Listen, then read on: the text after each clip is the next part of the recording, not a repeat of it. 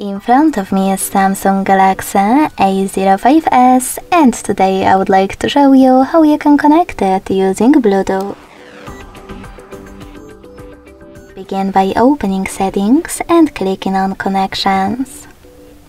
Now tap on Bluetooth and click on this switcher at the top to activate it.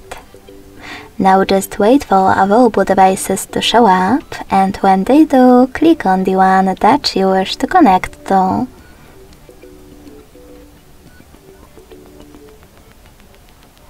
Then select Pair in the pop-up and wait for the other device to accept your connection request. As you can see, my devices were successfully connected. Thanks so much for watching. If you enjoyed this video, leave a like, comment and subscribe. Bye!